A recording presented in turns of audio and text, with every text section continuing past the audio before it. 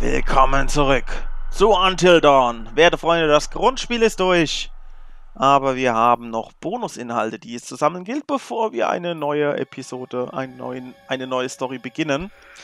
Ja, da freue ich mich schon sehr drauf, einfach mal alles anders zu machen und hoffentlich noch viel Neues kennenzulernen. Das wird lustig. So, ich will gerade die Noise noch schnell wegmachen. Ihr könnt mir auch gerne Vorschläge machen, was ich in dem nächsten Durchgang definitiv mal ausprobieren soll. In der Regel mache ich das krasse Gegenteil.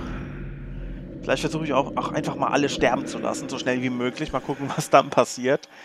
Dann das ist nämlich auch interessant. Dann können wir mal gucken, wer denn sterben kann und wer nicht. Weil irgendwie muss ja der Storystrang gehalten werden. Aber na gut, vielleicht auch nicht. Mal sehen. Jetzt jedenfalls gucken wir uns die Bonusinhalte an, die wir freigespielt haben. Da haben wir wahrscheinlich nicht alles. Wobei das gut aussieht. Anscheinend haben wir ja ziemlich alles. Ja, das gucken wir uns jetzt alles an. Ich weiß nicht, wie lange das dauert. Ich mag Making-ofs etc. Ziehen wir uns jetzt rein. Viel Spaß damit. Und ja, dann geht's mal los. Ne? Trifft die Besetzung.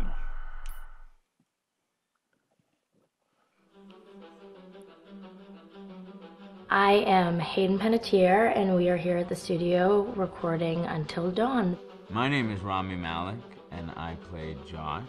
My name is Megan Martin. My name is Brett Dalton.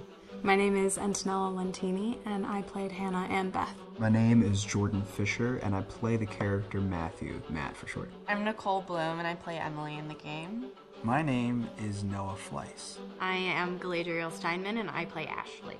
So Until Dawn is the story of 8 teenagers who revisit this cabin in the woods about a year later after a really traumatic experience where I've lost 2 of my sisters, so coming to kind of get some closure in that respect. One of the things that Larry does really well is make these multi-layered characters, and I think for just the story in general, it follows the quintessential horror film plot lines, but the characters are so unique in themselves, and I think that's very cool. Oh, yeah, this was the right thing to do. What? You know, getting everyone together on the anniversary.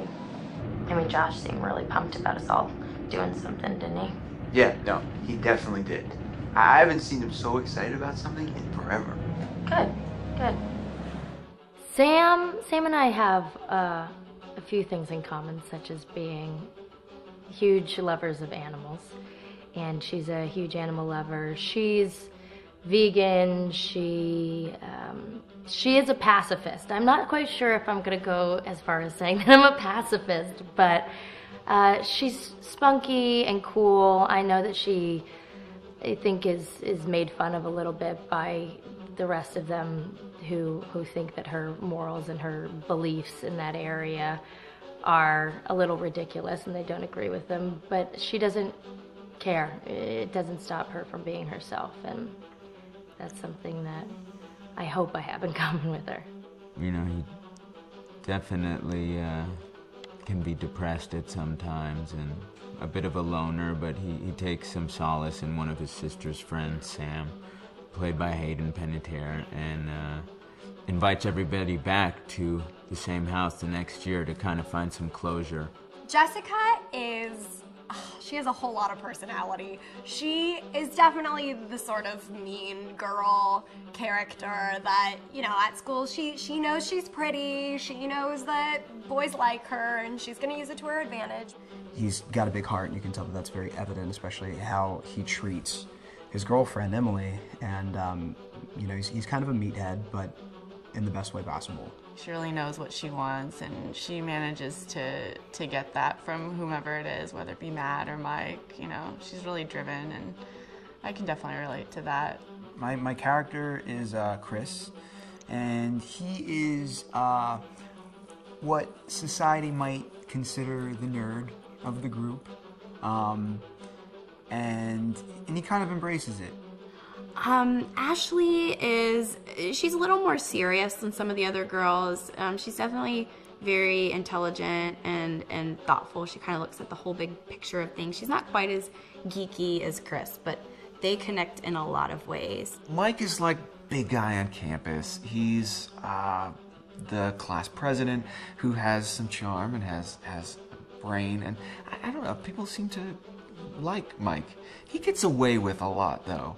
He can be kind of jerky. The fact that he really just kind of wants everyone to be happy when he wants for he's a people pleaser, and that's I can definitely attest to being, you know, that guy. I'm always the friend that wants everybody to be happy and wants everybody to be taken care of, and that's definitely Matt. But also, like, this character is just so fun. I rarely get to play the bitch, and so it was really fun to do that. The spirit of things, seriously, what's wrong with you? I'm just trying to lighten the mood, Em. Don't be like that. Like what? The way you're being. You always get like this. I just think this is just the coolest thing to be a part of, and I just think it's going to take the world by storm. I really do. I think this genre is the wave of the future, and I think that once people see the potential behind it, of getting to interact with the drama that you're witnessing unfold in such a realistic way, that this is how entertainment's going to be from now on. Ja, schade, dass das Ganze nicht deutsche Untertitel hat, aber gut, das ist ja relativ klar verständlich. Wir haben die Schauspieler kennengelernt, die unsere Protagonisten verkörpert haben. Die eine da, also Sam, die ist auch relativ bekannt, meine ich. Die ist, glaube ich, die Freundin von Klitschko oder so. Die hat auch schon ein paar anderen Filmen mitgespielt. Na gut, schön. Hayden Panettiere oder wie sie hieß. Panettiere. Ja, der Rest, der hat mir persönlich nichts gesagt, wobei ich kenne ja eigentlich noch den Schauspieler von dieser Psychoanalytiker, den haben sie jetzt gar nicht gezeigt. Aber na gut, vielleicht kommt der ja noch. Ja, haben halt ein bisschen ihre Charaktere beschrieben, wie sie so drauf sind. Schön. Was haben wir denn hier? Wie man eine Szene macht. Ja, das ist immer wieder... Kann jetzt sein, dass das euch nicht interessiert, ihr könnt ja wegschalten, aber ich finde das immer wieder interessant, sowas. Hi, this is Lee Robinson, production designer on Until Dawn. The production design for Until Dawn started with the great teen horror script that sets the characters in a Canadian winter mountain lodge, being a contemporary setting with visual clues derived from classic films of that genre, such as Hitchcock's Psycho and Stanley Kubrick's Shining. Oh ja, an Shining habe ich auch denken müssen zum Teil. The storyboards are vital to the production design as it allows the designer to understand the scale of the environments to be made and the detail that would be seen to create the atmosphere of a horror. This took us into concepts that took these storyboards further, visualizing the world through the color palette, the lighting, tone and the mood, and developing key locations such as the lodge, the cable car stations, the forests themselves, the wilderness. As you can see, the environments and atmospheres change quite a bit from warm and inviting to cold and threatening.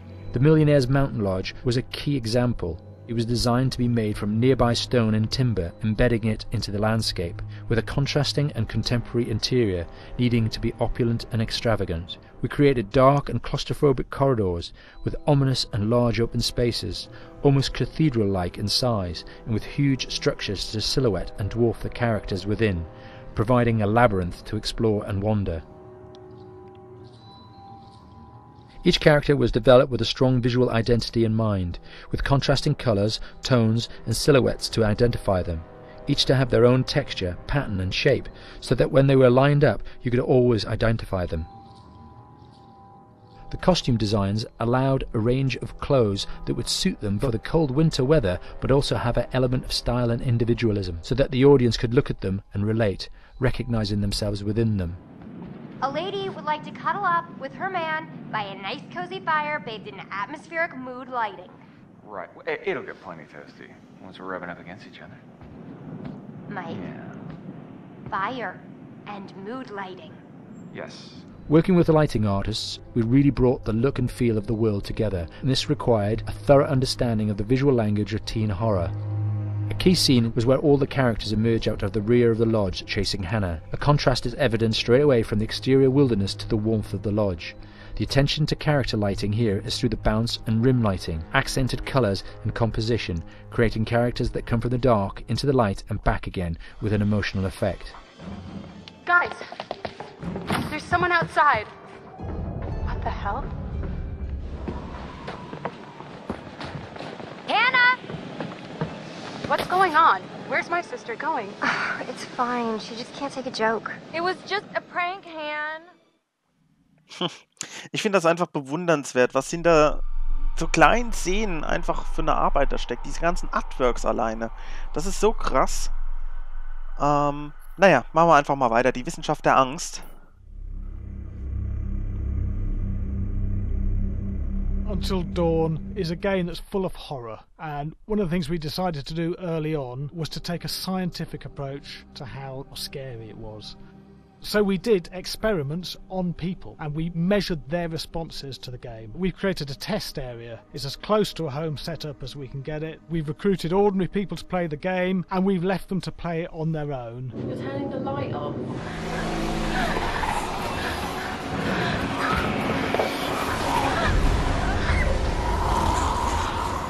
The only difference is it's rigged with cameras and microphones that relay the data through to the next room where people are watching them play. Bracelet here we use for biometric testing. It measures the player's emotional response. It's called a galvanic response sensor. It makes contact with the user's skin and it measures the electrical conductivity across their skin. It's the same principle as an old-fashioned lie detector. When you're stressed, you sweat a little. Very sensitive. It picks up tiny changes if the player is feeling anxious or scared. That data's fed back to a testing team. It comes through as a graph.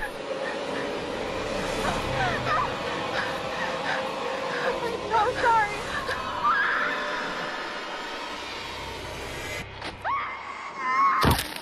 Na toll.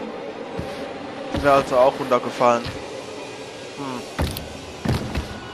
Schade. There's no point testing one or two people, you have to test a lot of people. And watch your step.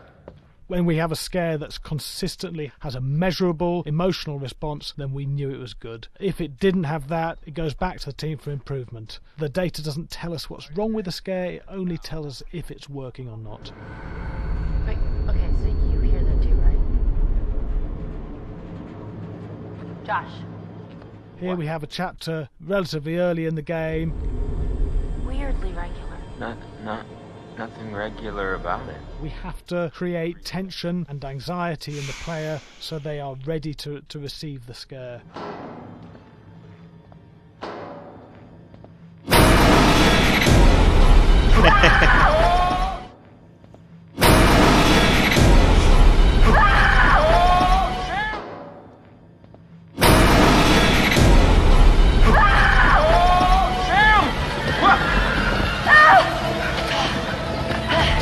Give the player time to recover, to cool down, to calm down, and then start building the tension again before we do the next scare.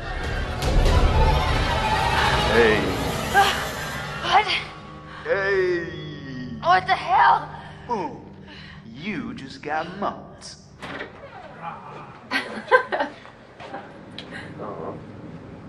Yeah, I have such an adrenaline high from that game. There's two things we found. One is we could look at the scares, analyse if our expected scares were working effectively. Were people shrieking and covering their hands, or were they getting an emotional response from it? And being scientific about it means that we strip out people's opinions about whether things are working or not. We've got data, and we look at the data. If it's working, we're happy with it. Really scary. Bit scared and wanting to get away.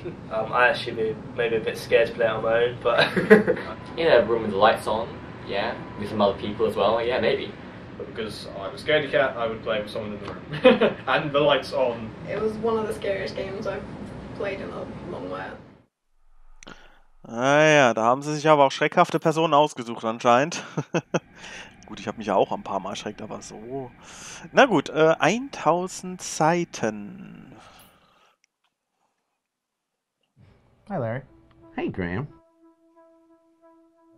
Hi, my name is Graham Resnick. I'm a filmmaker, writer, director, sound designer, and I started working with Larry Fessenden about 10, 15 years ago through my friend Ty West, who I grew up with, and have done a lot of sound design with on his films. And he was producing Ty's films at the time, and Ty introduced me to Larry. Larry produced my first feature, and we've written together on several projects. My name is Larry Fessenden. I'm a filmmaker. I run Glass Eye Pix, which is an independent production company out of New York. We make indie movies, a lot of scary movies as well. And I got a call to audition to write this video game. And I called my pal Graham Resnick because Graham is a gamer, and while I thought I could offer something to the idea of writing this multi-branching story, I knew that I would want Graham's expertise as a lover of gameplay, since I guess games were started. So and just as a lover. And as a lover, yes. Just why there's so many sex jokes in the game. There was one Italian website that did say the Larry that's Fessenden right. and Graham Resnick, the two lovers behind Until Dawn. Come here. Maybe I know how to handle you too. I am definitely ready to be handled. So I wanted Graham by my side. Yeah, and we got the gig, and it's been an amazing ride. Oh, hell yeah. Oh my god, she's taking her shirt off. What? Oh my god. Matt, what are you doing here? Hannah. I'm sorry, Hannah. This all got out of hand, but...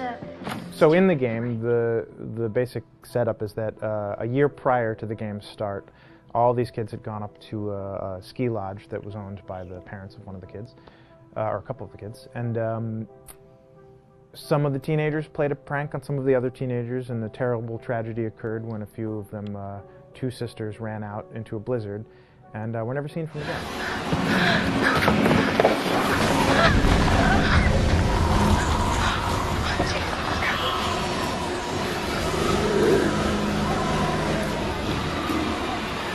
So now, a year later, this is kind of torn apart, this group of friends. They've gone through some trials and tribulations in the past year. The brother of the two girls has had a lot of psychological issues, and to kind of help him cope and help them all get over it, they all returned to the lodge a year later, back up on the mountain. And the idea is to get over it, but... the healing does not begin. Yeah, and these kids are all trying to find themselves. They've been through a trauma, but in general, they're just teenagers trying to figure out who they are. So they're all kind of falling into the patterns, the stereotypes, the characters they see on TV and in the movies. I think we were very interested in taking genre tropes and kind of making them sort of refresh them.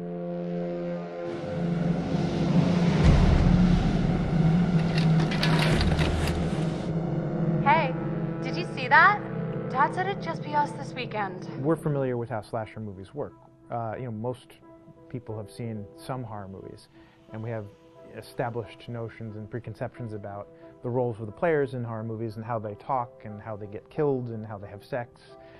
And to bring you into the game that way and then subvert a lot of those expectations was kind of our goal. They're haunted by some incident that happened in their past, which I think you pretty much figure out that that's going to have a role in their interaction. Yeah, so I think what was fun was we take some sort of stock characters and we try to give them some shape, but at least at the beginning they're recognizable in the way of groups of friends. There's the jock and the bitchy girl and the rivalries between everyone. And oh my gosh, and really fun characters too. Like we just had so much fun living in the minds of these characters through writing the script. What do you think? Jesus! It was fun. I think we were looking to get that kind of banter that you see both in movies, but also that you absolutely have with friends, and sort of those inside jokes. And of course, as writers and as friends ourselves, we sort of developed little tracks, and we try to give the characters that kind of vibe. Ja, die Filmemacher, die sich an diesem Spiel rangetraut haben, da haben sie doch ein ganz gutes Story-Skript gebaut, nicht wahr? Haben sie gut gemacht. Ich überlege gerade, ja komm, einer geht noch. Die Musik.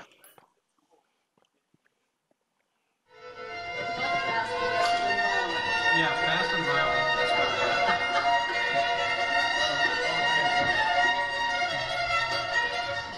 All right, from the top.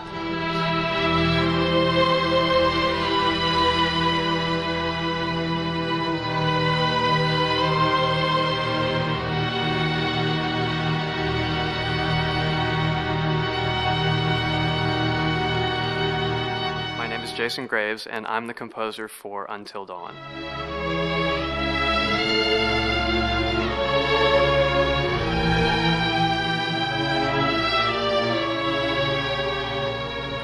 I've been involved with Until Dawn for about a year now. Originally, I was contacted by Barney Pratt, the audio director. I think that had something to do with my lineage of horror games, and hopefully not the fact that my last name is Graves, although a lot of people seem to associate my name with scary music.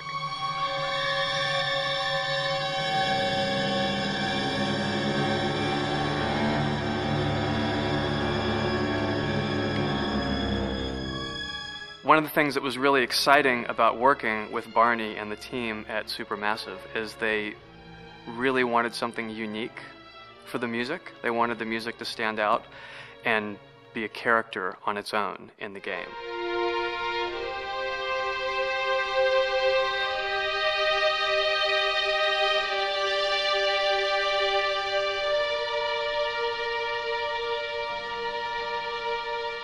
When I'm first starting on a new score, and it doesn't matter if it's film, television, or games, I always end up going to the main theme.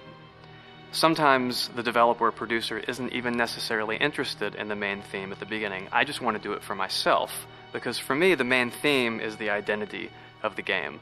It establishes the mood, the atmosphere, and the character of the music, and how it's going to be playing in the background.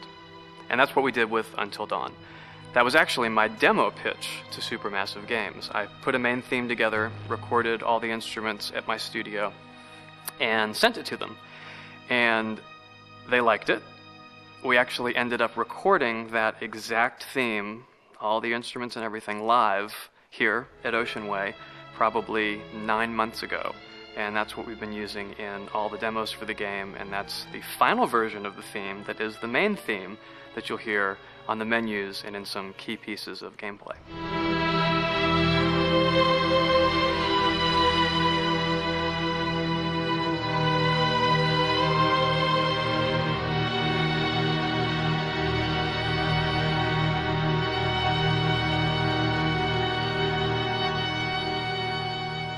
I seem to have made a name for myself in horror. And there's something about scary music, I think it's maybe the lack of rules. The biggest rule in scary music is there are no rules, so you can do anything you want, and actually, if you end up doing things that don't feel like they would work out together, they kind of clash, and it ends up being even more effective for scary music. So that's what really drew me to Until Dawn, was the textures, plus writing thematic material that is interwoven with the scary textures. I haven't really done anything like that before. Usually it was just all tension all the time, and that's fun and it's great, but I'm actually at heart a very melodic composer. That's the kind of music I love listening to, and that's the kind of music I love writing. That's the kind of music I got to work on in Until Dawn. Very nice. Same thing. Ja, die Musik war schon was Besonderes in Until Dawn. Der Part ist leider voll, werte Freunde. Wir machen noch einen weiteren Bonuspart, und zwar morgen. Dann geht's weiter mit den Making-ofs. In diesem Sinne, bis denne!